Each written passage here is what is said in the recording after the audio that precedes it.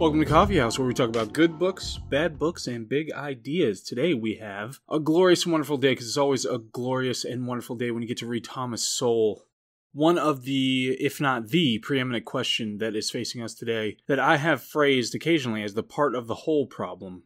But the question is, why do some groups have more than others? Is it injustice? And should our entire society be flattened from the top down to ensure that there are no disparities? This book is called Discrimination and Disparities, published in 2018, had an update in 2019, and in it, Sowell tries to frame the question of disparities in a way that helps us get closer to the truth and shirk from the knee-jerk inflammatory moral outrage. Now, of course, this has been the engine to much of the conversation nationally and increasingly internationally, especially in majority white countries. We have been talking about this, the disparities and discrimination. And one of our current political parties is just riding this into oblivion. So, it's a good topic to talk about, and it's a timely book for sure. Of course, as we always do, we are going to talk about the contents, then we go into a bit of an analysis where we talk about the quality of the book, and then we'll talk big picture so we can be better people, and try to fold it into a bigger idea, bigger arc about our understanding of the world and the way it works. So, the contents. Of course, there is way too much to talk about to be able to get through. As you will find once I get to the end, I will recommend that just everybody read it. Get it for your mother, your kids, your father, your dog. Just read it to any reptiles you have in your house. Just get the book and read it. But we're going to go through a lot of the important points right now because I know you're busy. You've got other things to do, and it's easier to digest a 20-minute podcast about a book than to actually read the entire book. Here we go, the contents. Its opening starts with painting the picture of the spectrum of explanations for why there are differences between people. Now, it can go all the way from some people are genetically less capable than others, to on the other side that they're all victims of oppressors, and that's the reason that there are disparities.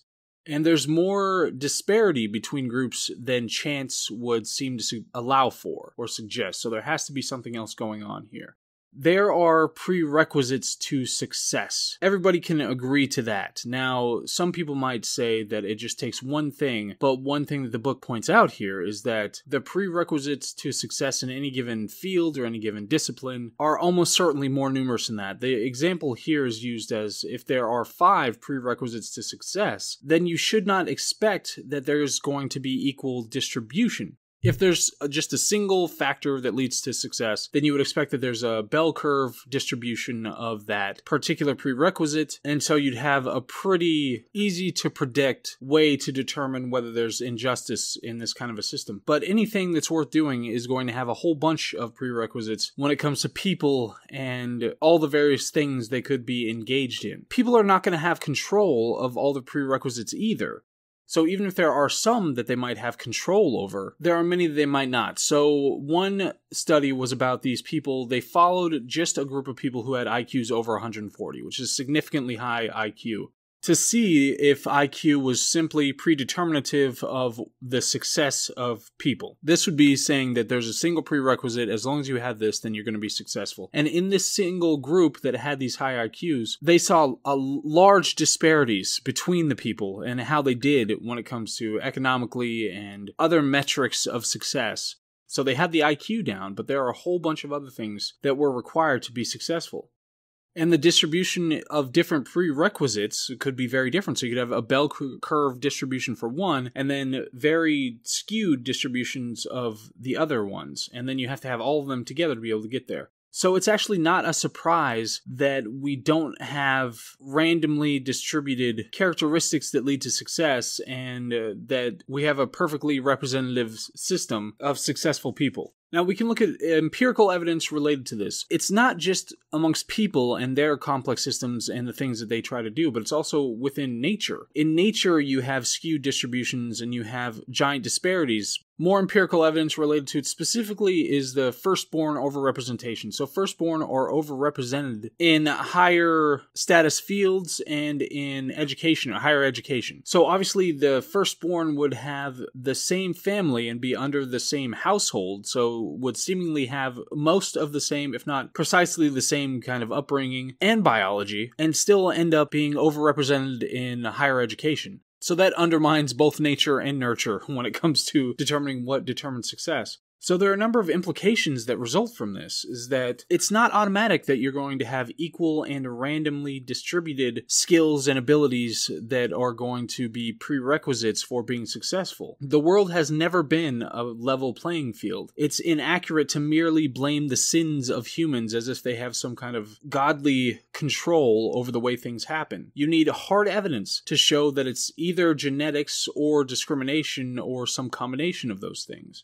So obviously, in the first instance, genetics would be the kind of standard racist tract that says that some people are inferior, just plain inferior, based on genetics, whereas the discrimination argument would be that it's just people who are racists are making these arbitrary determinations to say that these people are lesser, and so they're being overburdened and therefore not as successful. Now, of course, the reality is we don't know necessarily that either one of those is true or false. What we do know is that you need evidence to be able to demonstrate that those things are the case. As examples of incorrectly using this kind of thinking, you have on the two sides, even though these things are very realistically intertwined, you have Nazism and communism. So one, the former, blamed an inferior race for the problems in the country, and the other blamed exploiters for the problems in the country. And in their books, whether it's Mein Kampf or those written by communist leaders, they did not treat these things as testable hypotheses. They treated them as foregone conclusions. But they were still using this kind of thinking that suggested that everything would be equal, or the German people would have more, but for the inferior Jewish race, or for communism, everybody would have more and be doing better, but for the exploitative class who's exploiting all the workers. So what we have to do is first we have to get a definition of discrimination. We have to understand it so we can understand what it means and what the costs related to it are. The definition that's provided here in this book, I think, are very important to understand. So he has different categories. Number one, it's like type 1 discrimination, or the first definition for it is the ability to determine differences in qualities. So this is you're looking for empirical evidence to try to determine the differences in qualities. And discrimination type 2, the second definition, would be treating people negatively based on arbitrary conclusions based on their relations to a group. So this would be the kind of traditional idea of what racial or sex discrimination would be, is that you just decide arbitrarily that they have these negative characteristics or that another race has positive characteristics just based on their group membership. Now, there are differences in costs between the two definitions of discrimination. And then he breaks it down further. So the first one, like I said, this is the one that's based on empirical evidence or observation. It breaks down into two categories. There's 1A, where you do this discrimination based on individuals. So an individual you discriminated against because you have evidence about them empirically, about what they can and can't do, so you make a discriminatory determination. And of course, it has a pejorative connotation nowadays to say this, but obviously we discriminate against things left and right in our day-to-day life, whether it's in dating or anywhere else. So this is not meant strictly to be pejorative. This is strictly meant to try to understand what this means. So 1A is based on individuals. You discriminate against an individual because you have empirical evidence of how they are and who they are. The second one is less ideal. It's 1B, and it's discriminating against groups because you have some empirical evidence about who they are or what they are. So for instance, in 1B, you could have a particular group that has 40% alcoholics. 40% of this group is alcoholics. So you decide, okay, I'm just not going to hire anybody from group B because there's a much higher percentage chance that they could be alcoholics. And there are all sorts of costs associated with hiring alcoholics. So therefore, it keeps me away from those, basing this on this group identification and this kind of discrimination. Another example of this would be where companies would, at certain points, they would do background checks and they would do them for everybody. So this would be discrimination type 1A. It's based on individuals. So you just do a criminal background check on everybody, and whatever that comes up with is how you make your determination to discriminate against this person or not. But what happens is that you would end up with a disparity in certain areas where it would disproportionately disqualify black applicants. Because in these particular areas, geographical areas, you would have black applicants who have a higher degree of criminal backgrounds. So what would happen is that people would decry the use of background checks, saying that you're qualifying a bunch of black applicants on this basis, so you can't do criminal background checks. But then you're switching to 1B, discrimination 1B, type 1B, is that you're you now have to discriminate against groups because you know the group has a higher incidence of this particular characteristic. Whereas under 1A, when it's about individuals, then you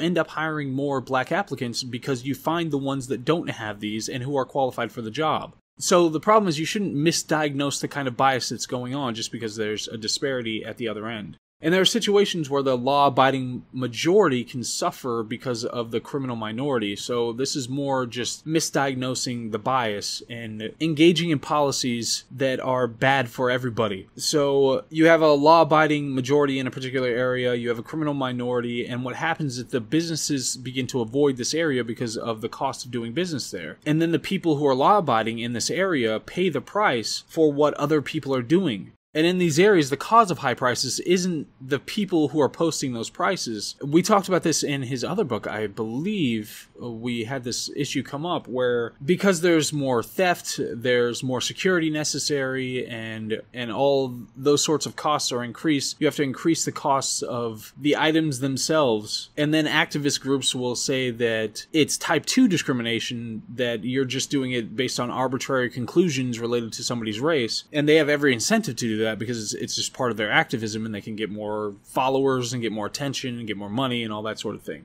But the reality is you get the same effect when you are dealing with lower income whites. So there was this thing called the hillbilly tax in areas with low income whites where they would have to increase prices in the same thing, like in a convenience store, to try to offset the extra costs that are attendant with being in this lower income area. And things that people don't realize. So something, you have Walmart who can sell it at a lower cost, and you have the neighborhood store who has to sell it at a higher cost to the consumer. And you don't realize that Walmart, a place like that, will have higher safety. They're going to pick their locations based on that. They get to sell a hell of a lot more of these items in general, so they can have a lower margin on those. And they have lower delivery costs because they don't have to worry about the extra cost of getting somebody who's delivering that specific type of item or delivering into a more dangerous area where it's more likely they're going to have issues around that. So then we can talk about income, specifically income disparities. One of the big things that you have to look at, and this is something that's so obvious once it's pointed out to you, is that you have to look at the median age of the people who are working. So Japanese Americans have way higher median age and way higher median income. It's not as easy as just saying that, okay, well, there's a disparity, it must be discrimination. 3/4 of education degrees go to women, 3/4 of engineering degrees go to men. So you can't just jump straight to the employers and say, why are you hiring disproportionate amounts of men and women for those two types of employment when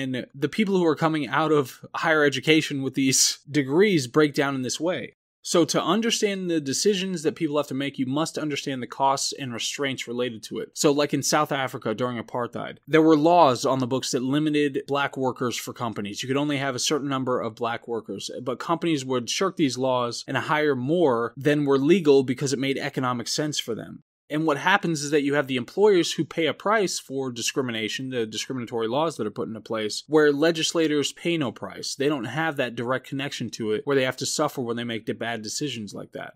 Where there is no free market, there are no costs for discrimination type 2. Again, that's type 2 is the arbitrary one that doesn't take into account some empirical evidence and just attacks people based on their group membership. If you have a free market, there are costs to that because you're losing out on people who are otherwise qualified for the job based on an arbitrary characteristic that doesn't have any relevance. But when you don't have a free market, like in things like public utilities and nonprofits and government employment, then people can discriminate, type 2 discriminate all they want. It's not going to have that cost.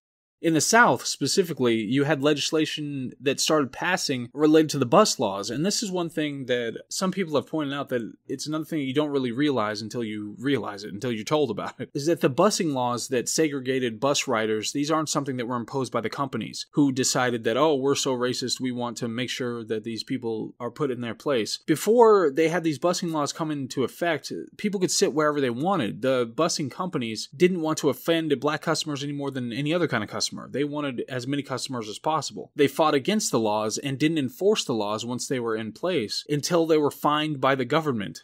And things like trains, specifically, they had to buy extra coaches so they could segregate passengers when in their best interest, in their economic interests, no matter how they felt personally about whatever, in their economic interests, it would have been better for them to have fewer coaches and just let everybody sit wherever they wanted to sit. Then we jump into minimum wage laws, which of course we've talked about on multiple occasions before. What happens is that when you raise minimum wages, that you will increase competition for low-skilled jobs. So you lower the number of employees generally because a lot of jobs are lost when that kind of thing happens. A lot of businesses go out of business because they can't afford it. But it will also increase competition and make it harder for unskilled employees, potential employees, to find work. It also reduces the cost of discrimination, type 2 discrimination, the bad kind, for employers, because there's less pressure on the other end to make sure that you're finding the best person for the best price. Now you have more people to choose from, so if you want to be discriminatory, you can be discriminatory. So something like the FLSA, the Fair Labor Standards Act of 1938, it was actually repealed by inflation for a little bit there, because inflation was so high around this time that it pushed up wages above where the minimum wage would be. So the minimum wage was irrelevant to how you were trying to determine, who gets hired and who doesn't. And you had lower black unemployment in 1948 when there was no effective minimum wage, when inflation was so high, than what you had after like 1967. Once inflation abated, the unemployment rates went up disproportionately for these employees. And not only do you have the lower skilled employees who get priced out of the market like this, then they have attendant effects of that, because now they have reduced work experience, they have fewer job skills, and they don't get to carry those on into later life, where so much of that is built on experience and being able to use that for future employment opportunities. And then in a similar vein, you have ideas or policies that might seem like they're well-intentioned, but things like building restrictions to be able to save land. This is something that happened a lot in California. You restrict where you can build, and then you have this steep rise in the prices of housing in the area, and that disproportionately impacts, especially for lower income potential homeowners. There was this issue in Harlem where you had this strong white resistance to blacks moving in at the time, but the white landlords in the area who accepted black applicants were making more money. They were doing much better because they were just taking what the market had to offer. Okay, and then we have to talk about the way that people sort and unsort. And the self-sorting doesn't necessarily, it's not going to be strictly based on those kind of characteristics. So you had a lot of black homeowners who specifically would self-sort into their own groups away from black renters. And you have the enclaves like we talked about in Thomas Sowell's other book that we read. We had northern blacks who were a particular enclave who resisted southern blacks when they started migrating up north. There were strong trends in places like Cleveland and Chicago that were against the migrating Southern blacks. They tried to get them to assimilate like they did with the Irish and Jewish settlers in the area, or immigrants in the area. Those migrating from the South were much more numerous. Then there are some particular stories, like there's this one professor, Professor Wilson. He was a Harvard professor, and he talked about how he was mad because when he lived in a very posh area in this building, and when he would get on the elevator, when he wore dressed down, he wore like gym clothes or something like that, white people in the elevator would become apprehensive when he got on the elevator, to the point where one day he said, "Don't worry, I'm a Harvard professor. I've lived here for 20 years. But they wouldn't be apprehensive when he would wear a tie and a suit. When he got on the elevator, it would be fine. And Sowell here talks about how it wasn't because of race, because obviously when he had a tie on, then he didn't have to worry about that. But what's happening is he is paying a price for the actions of the southern enclave of blacks that made it to the north. And then he references another professor, Walter E. Williams, who talks about how the physical attributes are cheap to observe over more costly attributes, like getting to know somebody and knowing them personally and who they are and how they function in their behavior and all that sort of thing. And one thing to keep in mind, like this whole idea is really, really important, as he talks about in his other book, is that you had an enclave of very plugged in, high-functioning doctors and lawyers of northern blacks who resented the southern blacks, a different enclave moving in, who had picked up all the habits and inclinations and disinclinations of poor southern whites, who had in turn picked those cultural artifacts from the Celts that came from England and around England. But this was something that they resented, that they had to deal with, that they were doing wonderfully. You know, he talks about Dunbar. Dunbar was an incredible all-black school where the graduates were more likely to go to college than any other school in D.C. and had better scores than, in D.C., better scores than 2 out of the 3 white schools in the area. It was a great institution, but once you had the desegregation of the schools, then Dunbar failed. So it's not a matter of simple segregation. So like in the North, when you had this particular enclave, there wasn't school segregation. It was perfectly fine. People functioned very well together. And then you had the Southern enclave that arrived and caused a whole bunch of problems. And then you had segregation become the norm. And then you had to be desegregated, after Brown v. Board of Education. And then that caused all sorts of problems because it wasn't really about the bias that people were talking about. And it's the people who are sorting and unsorting or being sorted and unsorted. They're the ones who are paying the price here. It's not the government officials who are making these determinations. And it's rarely discussed that you have the negative consequences of the pre-existing residents when you have this kind of sorting and unsorting. Then we can turn to numbers and how they are used in misleading ways, such as when it comes to home mortgages. This is definitely something that is brought up over and over again, how there was a disproportionate amount of black applicants being turned down for home mortgages, and there was this demand for the government to do something about it. But at the same time, in the same areas, for the same reasons, whites were turned down at twice the rate for home mortgages as Asians and Native Hawaiians. And that's not talked about. That's not a source of concern. And of course, it was the case that 52% of black applicants and 16% of white applicants had credit so low they could only get to subprime mortgages. And black-owned banks specifically turned down black applicants at a higher rate than white ones. Then we go into income statistics, where the most important point made here is that these are not fixed categories. The top 20% and the bottom 20% are not the same people over time. So of the poorest of the poor in the bottom 20%, 95% of those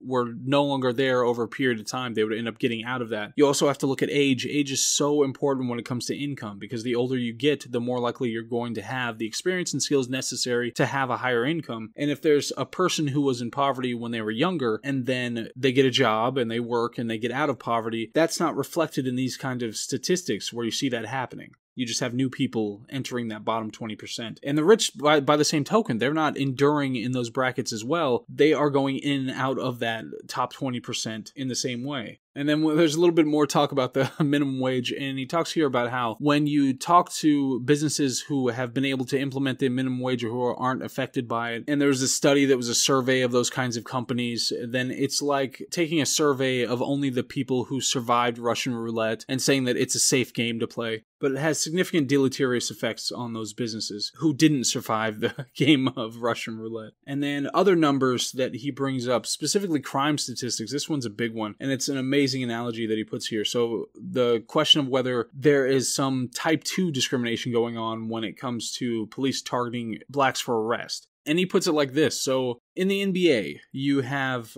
referees who are calling fouls dramatically disproportionately against black players, much more than their share of the population. And so you would say that that is a disparity, and therefore it must be proof of type 2 discrimination, evil racism, and it needs to be rooted out. Of course, when you look at the NBA is 80 to 85% black, and black players get way more time on the floor than other players. So it would make perfect sense for referees to call fouls on black players to a highly disproportionate degree. So that's why these things are not so simple as it's a disparity, therefore it must be discrimination. Okay, and we're moving on into the end credits here, and this is double the time that I expected it to be. The invincible fallacy. This is something that he brings up. So if there were no intervention or genetic deficiency, then there would be perfect equality. That is the fallacy, is to think that just because you didn't have those things, any intervention from the outside or any genetic deficiency, that we would suddenly have perfect equality. The large disparities are the rule. That's what happens in nature. That's what would happen with people. Under any circumstances, you would have large disparities. The real test of policies is what happened when they have been applied, not what their good intentions are. He offers some solutions here. He suggests that luck is something that people often deny, and he would be right along the lines of Nassim Nicholas Taleb, that book that we read recently. Fortuitous factors can have a huge impact on where people end up, and there's no control over luck or the past, and you have to control what you can. What we can control is the incentives that are in place to encourage behavior, and that's what we should be looking at, creating the best incentives, but otherwise staying out of it. Government solutions can be the biggest problem. Of course, was that Reagan quote that the most terrifying words in the English language, I'm from the government and I'm here to help. We end up in a situation where words trump reality, and the government specifically has barriers in place to prevent the recognition of mistakes or fixing those mistakes. Like, there's this issue where you have these housing solutions in San Francisco where in San Francisco, a family of 4 making $100,000 a year can be subsidized for housing in extremely expensive San Francisco housing market. Now, there's no reason on earth the taxpayers should be subsidizing the choice of people in San Francisco to stay in an extremely expensive place that they can't afford. Just like he talked about in another book where, I think it was in Basic Economics, where he talked about how places where they get hurricanes and the houses get absolutely destroyed, and then the government comes in and says, oh, there's been a disaster, we have to help with the disaster, and they rebuild these houses. They are just subsidizing really stupid decisions. And then there's some talk about redistribution and how economic capital can be redistributed, but human capital cannot. That's in people's heads. And there's little talk about the effect of the confiscation of wealth. They did something like that in Detroit, and it drove most of the economically successful people out and the people with human capital out. And then you have a complete disaster area as a result. Alright, so there's the book. If you couldn't tell, I absolutely love this book. I think it's extremely important. I will be reading it again multiple times. I can't believe that it only came out in 2018. I thought, when I saw the title of it, I thought it was from a long time ago. But Thomas Sowell is still at it. Everybody needs to read it, not just for the information, but for the means of thinking. It shows you how to think about complex problems and not be dogmatically wedded to some answer to those problems. It's a fantastic analogy with the referees in the NBA that's just excellent. And the definitions of discrimination, I think it's something that I'm just going to use from now on. You have type 1 discrimination that is based on evidence, but it could be type 1A, which means an individual. So you have evidence about an individual, or type 1B that's based on a group, which is less ideal, but still you're using evidence to try to determine what a group's going to do. And then there's type 2 discrimination, which is just arbitrary and it's based on animus. And that's the type of discrimination that we should root out and not have because it's bad for everybody. And then you have to talk about the minimum wage. Of course, we've talked about this before. It just increases demand for low-skilled jobs, and it completely prices out all the people who need those unskilled jobs desperately. So it's a really bad idea. Big picture wise, okay, so how we arrived at where we are is so incredibly complex. This is something that I'm realizing more and more. There are millions of factors that we are completely unaware of, and Jordan Peterson, he talked about in one of his lectures how being lost in love is a heuristic, and that's an arrogant one to pretend to know that a person's going to be this same person for decades. You know, it's a shortcut that we have to use. It's an oversimplification of the world so it's digestible to us, but this is what we do everywhere. We're machines that abuse reality for our purposes, and we should never forget that. So, this was Coffee House, and I really appreciate you listening. I hope you enjoyed this book. I hope a lot of you will go out and read it, and we are going to do discussion on Thursday, and then we'll have another book coming up after that, but we're going to have some mixed-in stuff along the way, and hopefully you'll enjoy that too. We are going to try to get this thing over the hump to be a real, genuine show, not the wooden boy that's been clacking in front of you. Try to have a real production, a real schedule, and all the trimmings that come along with it. So we'll see how that goes. But I hope all is well. Hope you have a good week, and I'll see you on the next one. All right, bye.